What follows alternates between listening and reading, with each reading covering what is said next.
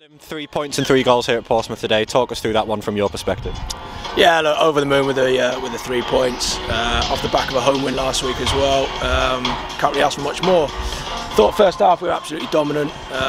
We've been a little bit more clinical. I think we're probably going at half time further ahead and potentially with the game already sort of in the bag. But second half showed a different side of our performance.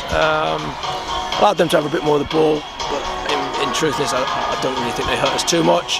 And then on the counter-attack, chances to bury it, and thankfully we got a third at the end, and yeah, happy journey home. Two different sides to our performance. First half, played some great football, scored 2 really well-worked goals.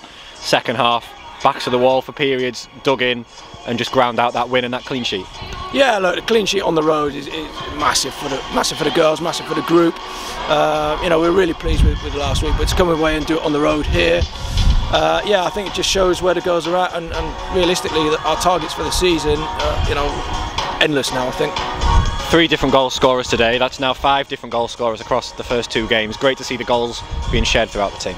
Yeah, I think, look, in any successful team there's probably a couple of scorers that feature on the score sheet regularly, but to have people chipping in from all over the park just gives us another dimension and hopefully another asset to go and win some games. Perfect start as well with that Hannah Blake goal, and what a goal it was. Yeah, look, absolute screamer. She's got that in her locker, and we encourage her to shoot. She infuriates us a lot because she doesn't do it as much as we would like, but we know that she's got it, and hopefully that gives her the confidence to do it a bit more often.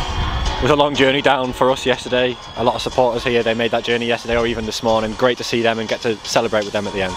Yeah, I mean, look, you know, we're down here on the south coast, and to see the Durham fans that have travelled and what it means to them as well. Absolutely, you know, incredible support, and yeah, look, we're all really grateful that they get behind the team as they do.